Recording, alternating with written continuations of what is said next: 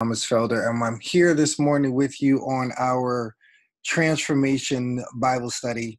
And we're on Revelation chapter 5. Revelation chapter 5. If you're online and you're seeing this now, it's because there was some spiritual technical warfare going on with the computer and the internet this morning, but we're going to praise Elohim anyhow and move forward with the Bible study.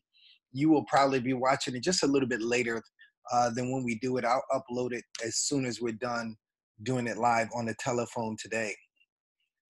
Let's pray. Dear Father, be with us for the next few moments as we go through your holy word today, and we pray that someone will get a blessing from it. In your holy son, Yeshua's name, Amen, Amen, and Amen again. So let it be, so let it be, so let it be. Everybody, we are in Revelation chapter 5 this morning. Revelation chapter 5. Let's jump right in. Revelation 5 verse 1. And it says, "And I saw in the right hand of him that sat on the throne a book written within and on the backside, sealed with 7 seals." I just want you to know that when a wax seal was applied to a document, it was to make sure that it was secure and authenticated. It was an important document. Normally a document sent by a counselor, a king, or a high representative. Now let's break down this verse 1 of Revelation chapter 5. It says, "And I saw." We have started a brand new chapter in the Bible, but not a new vision. This is still the vision that John is having from Revelation chapter 4. And John continues on from the previous chapter and are thus still in the throne room of God. He is now going to give an account of what he saw. He says, "In the right hand of him that sat on the throne." The right hand denotes power and authority. In Psalms 20, verse 6, and Psalms 18, verse 35. The right hand denotes power and authority. And from the following verses, we see that it is Christ that comes to the Father who is seated on the throne, right? We see that on verses 6 and 7. The Father is seated on the throne. So it is the Father that has this book in his right hand and holding it with his power and authority. No man, no being in heaven or earth is strong enough to take this book out of God's hands. Nobody. The Bible says that a book was written within and on the backside. Now, that's not like books that we have today. In John's day, they used long scrolls of parchment, and they were written on one side and then rolled up around a long stick with the writing on the inside. The books were bound one edge. The books were not bound on one edge, like on a binder or a seam, until like the 2nd century BC, right? So it was a long time before books looked similar to what you and I have.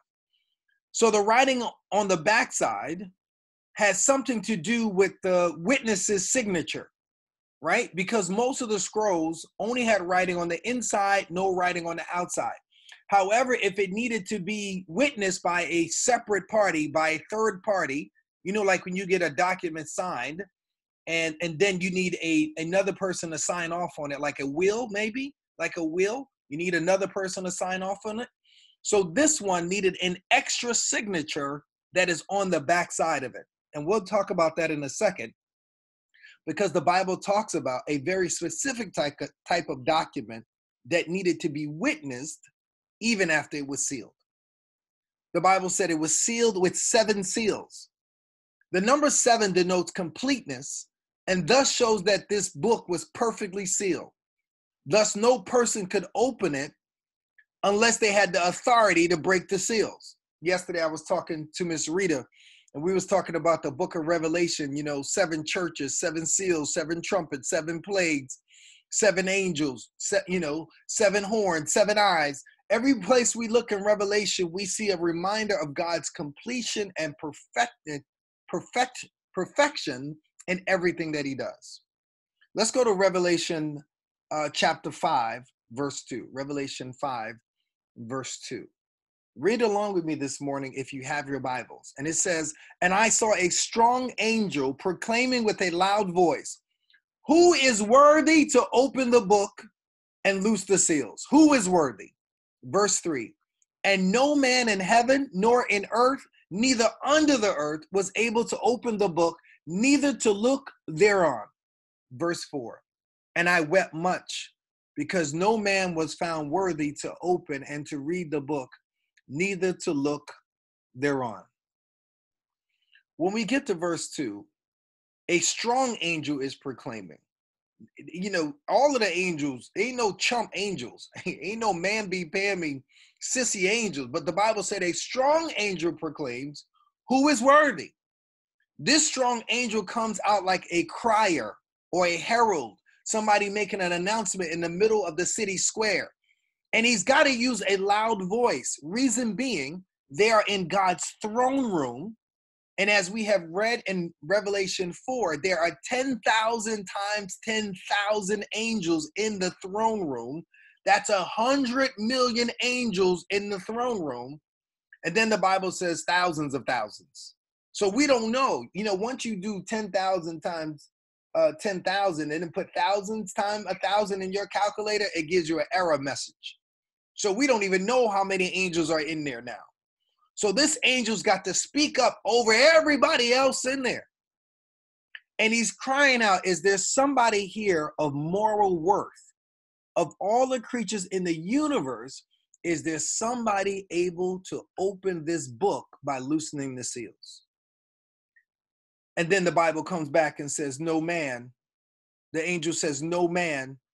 The Greek word oudes means not one, including not only men, but all the beings throughout the universe. There was no angel who was worthy. No other person on any other world or universe that was worthy. After the challenge has been sent forth, there is found no person, whether in heaven or on earth, that is able to open this book. And it appears to John that the book is going to remain sealed, as we see from the reaction that follows.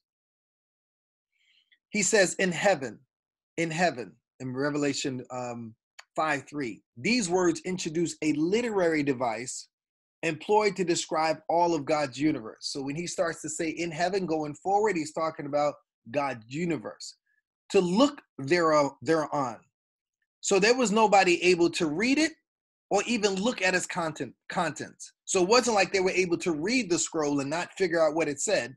They couldn't break the seals. They don't know what's on the inside. So John says in verse 4, I wept much.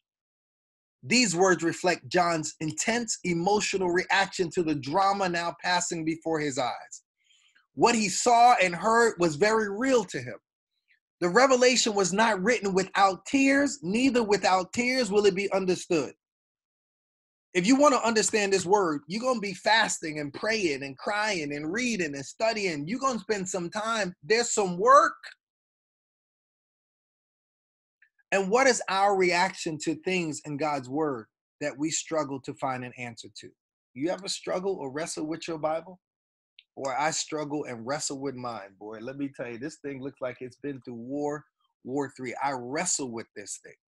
I underline in it. I mark in it. I got concordances and dictionaries and all types of things. I want to understand what's in this word, man. Let's go to verse 5, Revelation 5:5. And one of the elders saith unto me, weep not. Behold, the Lion of the tribe of Judah, the Root of David, have prevailed to open the book and to loose the seals thereof. Now, Christ is called the Lion of the tribe of Judah, representing his victory and kingly strength, but he also appears as a sacrificial lamb that we'll come to in verse 6. But this mighty lion conquered sin in our behalf by humbling himself to become a lamb that was slain for our sins, according to Romans 8, verse 3 and Philippians 2, 5-8. This is why he alone is worthy to open the seals. To those who seek his mercy with repentance and confession, he is still the Lamb who takes away our sin. To those who persistently refuse him, he will one day appear as a lion. Let me give you an example. Any of y'all got a dog, like a big vicious dog, like a pit bull or one of those kind of dogs, right? One of the dogs that the kids can play with and he's okay and the kids jump on his back and pull him by the ears. But if a stranger comes through the door, he's going to take their kneecap off. That's the difference that we see here. He's a lion to those who come against his people, but he's a lamb when he's with his people. Are you with me? He shows love and tenderness and care and affection. Let's go to Revelation 5, verse 6. Revelation 5, 6. And it says, and I beheld, and lo, in the midst of the throne and of the four beasts, and in the midst of the elders stood a lamb, as it had been slain, having 7 horns and 7 eyes, which are the 7 spirits of God sent forth into all the earth. Now, in this text, it says in the midst. So this lamb shows up in the middle of the living creatures and the throne and among the elders. Now, he didn't just pop up. He was always there, this lamb. This lamb was always there. But now the Bible is suggesting that the intention is put on the lamb. The spotlight is now on the lamb. The word that is used for lamb here is significant. The word is arnion, arnion. Now, this word is used 29 times in Revelation and only once elsewhere in the New Testament. The only other place it's used in the New Testament is in John 21, verse 15, where Christ told Peter, feed my lambs. The term is used in connection with the Passover lamb that was to be taken from home, taken home by the children and cared for 4 days before it was sacrificed. Why would he let the kids play with what was going to be sacrificed 4 days later? Why would he let them do that? The reason he did that is he wanted the entire family to have feelings for this lamb. It was supposed to be like a pet. They were going to feed the lamb from their very table. You know, Mary had a little lamb. His fleece was white as snow. Everywhere that Mary went, the lamb was sure to go. This lamb was like part of the family. And so when they slew the lamb 4 days later during the Passover, it was not to be slain without feeling or attachment. We are not supposed to be able to read the Bible and read about the sacrifice that Yeshua did for us on the cross and just be okay. Just go to sleep. Just another day. Just turn on the game afterward. No, man. No. John has heard Christ called a lion and a conqueror. But as he looks, he sees a lamb. Such a dramatic contrast may suggest that Christ's victory is not one of physical force, but of moral excellence. For above all things else, he is declared to be worthy. Now, this lamb has 7 horns. Most lambs only have no horns, and some lambs, which they call rams, the male lamb or sheep, sometimes have 2 horns. There's even a set of sheep out there that have 4 horns. But this lamb has 7 horns. So we know there's not literal horns. It's symbolic of the power, right? If you go to Deuteronomy 33:17, it suggests that horns symbolize power. And the number of 7 is that of perfection or completeness. So here's a symbol of Christ's complete or fullness of power. You want to understand his power? It's in laying down his life, like the lamb. His power is also in his omnipotence. Before Christ ascended back to heaven, he said, all power is given unto me in heaven and in earth. Matthew 28:18. So by dying and being slain, he got all the power. The Bible says 7 eyes, which are the 7 spirits of God. So this lamb has 7 eyes. Eyes are a symbol of intelligence and perfect wisdom. Thus, they are coupled together with the number 7. It would show Christ's complete or perfect wisdom, all-knowing. He is omniscient. Nothing is hidden from his eyes, according to 2 Chronicles 16:9, which says the eyes of the Lord go to and fro throughout the entire earth. Right? Nobody misses his eyes. He sees who snatched that little girl yesterday. He sees who robbed the bank, who cheated on their taxes, who's tipping around on the internet. He even sees what you're dreaming about. Nothing misses him. In Revelation 5:7, it says, and he came and took the book out of the right hand of him that sat upon the throne. Now, we already know it's God, the Father, Elohim, who's sitting on the throne, and his Son is coming to take the book out of his right hand. what is this book? What is this unusual book that is written on both sides? No other scrolls are written on the inside and outside except for one type of scroll that we find in the book of Jeremiah. In the book of Jeremiah. In the book of Jeremiah, it talks about a redemption of property, a redemption of property. So this book talks about redeeming or buying back the inheritances in the land of Israel. And we find the sequence of a book of redemption in the book of Leviticus, chapter 25, verses 23 to 28. So if a person had sold their land and because of poverty, they were unable to redeem it or buy it back, somebody in their family, a kinsman, someone who's related to them, if they had enough money, can step in and buy back the land on their behalf, redeem the land on their behalf, right? We find that in Jeremiah chapter 32, verses 6 to 14. In Jeremiah, he was asked to buy the parcel of land as it was his right to redeem it. They recorded the transaction. And there were two books. One book that was written and left open. The other was an exact copy, but rolled up and sealed. These contained the title deeds to the redeemed inheritance. And if you look at it on my screen, I think I put Jeremiah 36, but I believe it's Jeremiah 32. So if I got it wrong, check Jeremiah 32. So in a commentary written about the judicial law of Moses by a man named Weems, he talks about the manner of the contract evidence in Jeremiah chapter 32. And it goes like this. He says, for the manner of the writing of the contract, he who was to buy the ground wrote two instruments or documents, the one to be sealed with his own signet, meaning his own signature, and the other he showed unclosed, right? So it was signed by himself and sealed with his own seal, like with wax and then whatever his symbol is. The other he showed unclosed to the witnesses, that they might subscribe and bear witness of that which was written. This the witness did subscribe upon the back of the enclosed or sealed instrument. So once it was rolled up and sealed, the witness who saw what was on the inside before it was sealed had to sign his name. So from this, we can see that the scroll containing the title deeds to the lost inheritance was written within, rolled up, sealed, and written on the backside. The book is the title deeds to the lost inheritance through man's rebellion. Let me ask you something. Did man own a piece of property on earth and they lost it? Who owned the land during creation? God gave it to Adam.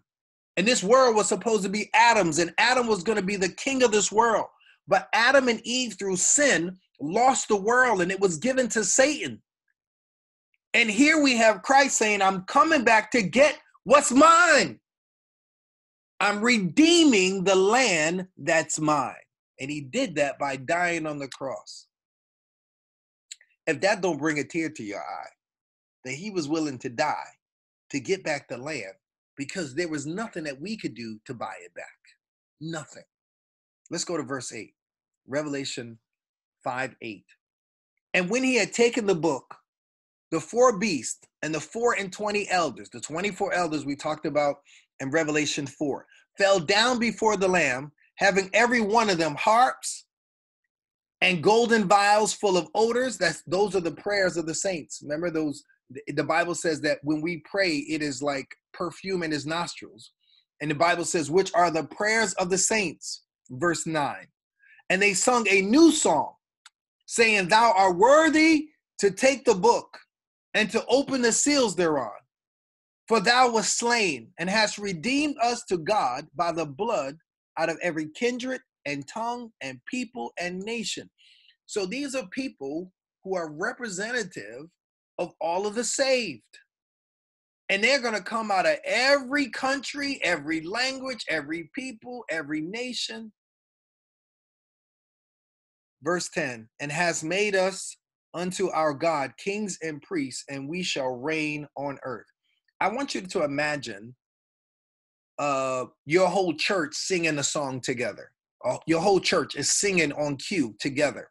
What would that sound like? Now I want you to imagine your whole town, now your city, now your whole state singing one song together in perfect harmony, all together. Now imagine all of heaven. 10,000 times 10,000, that's 100 million angels. You know, more people than 20 or 30 or 40 football fields full of people singing the same song in perfect harmony at the top of their lungs. That's what's going on, man. Everybody's singing this song. They're singing the song. The Bible's going to give us the words to the song. Y'all better learn this song because we're going to sing it sooner or later. I'm getting my pipes ready. In Revelation 5, 8 through 10, Jesus has the right, or Yeshua has the right to open the seals, because by his blood he has redeemed his people and called them out of every nation. And he has called us to be kings and priests and to minister to others and to offer them the sacrifices of praise. When we praise him, that is a sacrifice. So never be ashamed to cry out and to sing out and to pray out, right? It is like music to his ears. Hebrews 13:15 talks about the sacrifice of praise. Let's go to verse 11, Revelation 5:11. And I beheld, and I heard the voice of many angels round about the throne, and the beast and the elders, and the number of them was 10,000 times 10,000. That's 100 million and thousands of thousands. Your calculator just broke. In response to the host of heaven, they join in to acclaim the worthiness of the Lamb.